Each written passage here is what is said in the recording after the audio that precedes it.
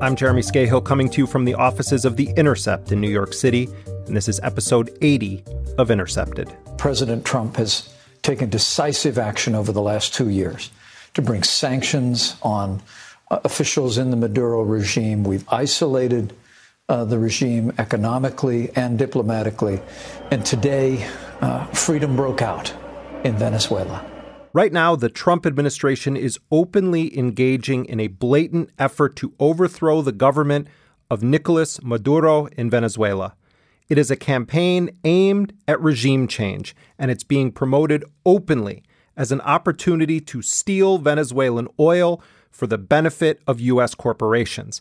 They're not even pretending. Here's National Security Advisor John Bolton on Fox News. I think we're trying to get to the same end result here. You know, Venezuela is one of the three countries I call the troika of tyranny. It'll make a big difference to the United States economically if we could have American oil companies really invest in and produce the oil capabilities in Venezuela. It'd be good. But this is not some insane Twitter thought spewed by Trump after guzzling down gallons of Fox and Friends.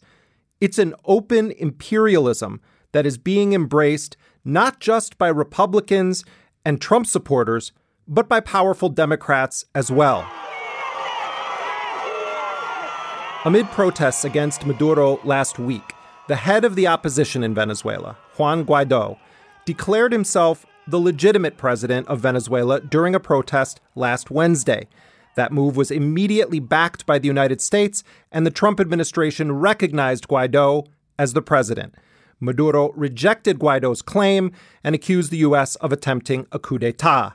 Immediately, he ordered U.S. diplomats to leave the country, but Maduro has since walked that back while maintaining the position that the U.S. should stay out of Venezuela's affairs. Donald Trump, hands up Venezuela. This push for regime change in Venezuela did not appear in a vacuum.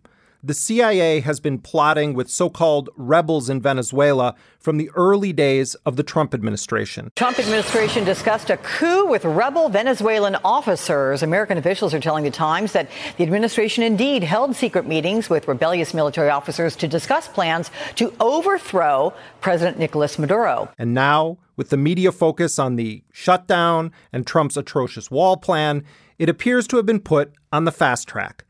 Nicolas Maduro was sworn in for a second 6-year term earlier this month.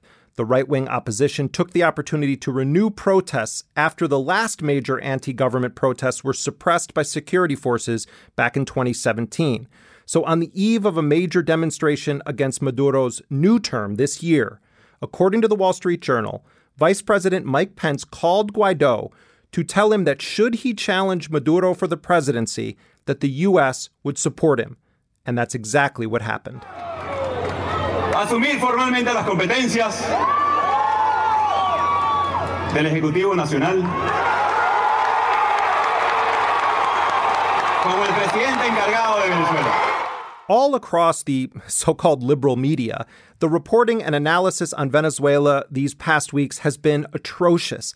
And actually, it's been this way for a long time. We should remember that the New York Times actually openly supported the 2002 coup against Hugo Chavez. But in the wake of recent Venezuelan elections, there's been a total uniformity to the characterization of Venezuela's suffering and chaos as the sole fault of Nicolas Maduro. The elections are being denounced by anchors as though it's just accepted fact that Maduro is only president because of corruption. Almost never mentioned prominently is the fact that Venezuela has been systematically targeted by the United States and its allies and its puppets in Latin America, or the impact that economic sanctions have had on the country, or the fact that there was an attempt to kill Nicolas Maduro with a drone packed with explosives. The story is just Maduro is a corrupt socialist dictator. He needs to be taken out so that Venezuela can be free. The central role that the U.S. has played under Bush, under Obama, and now under Trump in destabilizing Venezuela, it's just an afterthought, if it's even mentioned at all. One of MSNBC's favorite conservatives, Hugh Hewitt, even suggested last weekend on Meet the Press that overthrowing Maduro could bring a kumbaya moment for liberals and Donald Trump. And it is far more important to shut down the Maduro government than our government. And I think Donald Trump is leading there, and he is winning there because of Bolton and Pompeo going down to see Bolsonaro and Duque. That's going to happen. That's going to bring us together. Now, Hugh Hewitt, of course, is up to his neck in crazy. But if he was just talking about the political elite uniting behind Trump to overthrow the government of Venezuela, then he probably has a point. Senate Minority Whip Dick Durbin, a powerful Democrat from Illinois, released a statement praising Trump for, quote, appropriately recognizing Guaido. House Intelligence Committee Chair Adam Schiff said Trump was right to recognize Guaido as president.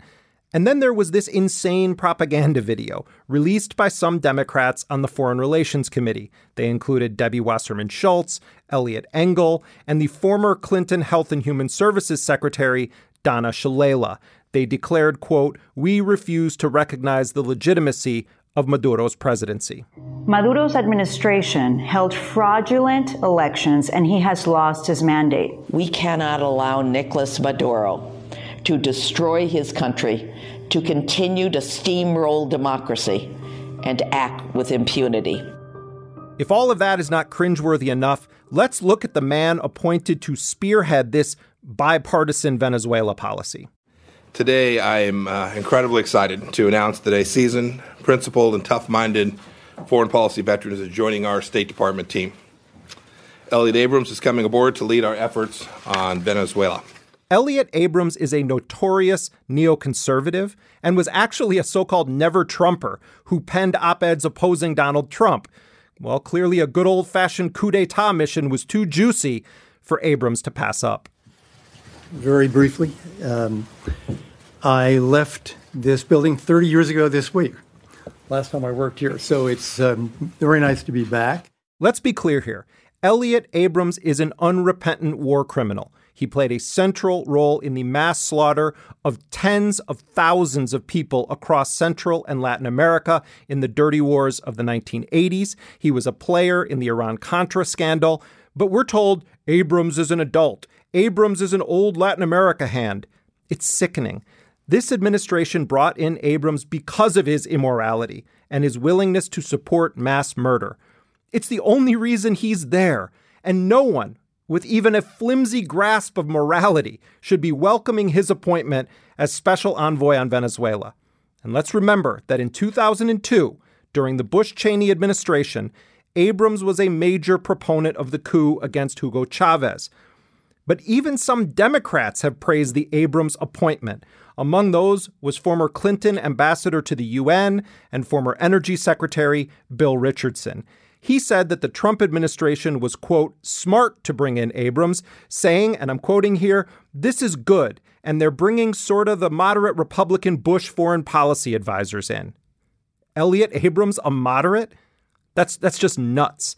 On Fox News, Bill Richardson also praised Trump for recognizing the Guaido administration. You know, I'm not a big fan of the president's foreign policy, but on this issue, it was a bold move what they did, recognizing the assembly leader. As Donald Trump has cozied up to strongmen and dictators across the globe, from Vladimir Putin to Mohammed bin Salman, Rodrigo Duterte, Kim Jong-un, Abdel Fattah al-Sisi of Egypt, it seems that he's found the one so-called strongman that he just can't tolerate.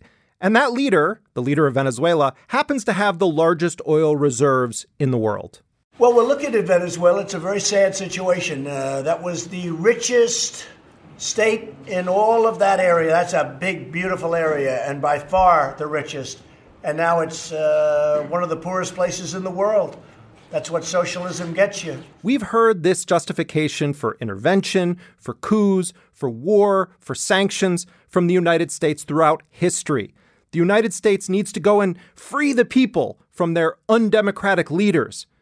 It's all a huge rescue mission for those poor people who are going to be so happy when the United States comes to liberate them.